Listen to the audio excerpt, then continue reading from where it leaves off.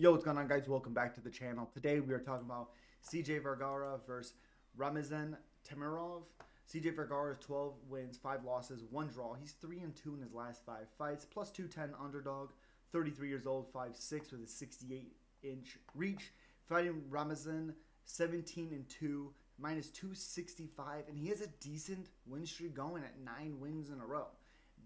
Again, the issue when these fighters come over at 11 finishes out of the 17 wins, he has been submitted 1 time.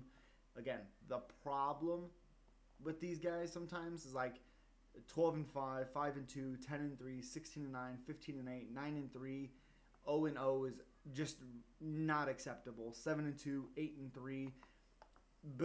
Before this, like 4-2 at 3-0, 3-5 at 3-0. That's fine. But these 0-0, 1-1 at 2-0 is whatever. 0-1 at 6-0, 3-2 at 7. That's just unacceptable. 0-0 at 8-2, 5-1 at 9-2. Yeah, that's a little. Nah, I don't know about that. That shouldn't. Yeah. But 9-3, 15-8, 16-9, 10-3, 5-2 is unacceptable. 12-5-1. So again, having the 10 finishes, and he has 10 first round finishes. You're fighting a guy in CJ Vergara who moves around a ton. The problem with CJ Vergara since coming to the UFC is he just hasn't lived up to the hype. He has 7 finishes, 2 in the first round, has been submitted twice, and he's lost, I believe, at 1 split/majority decision and 2 unanimous decisions. 3-3 in the UFC. It seems way worse than that. There's been some bad fights.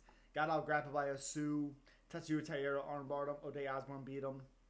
And again, his wins are Gleison Rodriguez, Daniel Lacerda, and Vincia Salvador. So decent guys. The other guy doesn't have those types of wins. We don't really know how he's going to perform.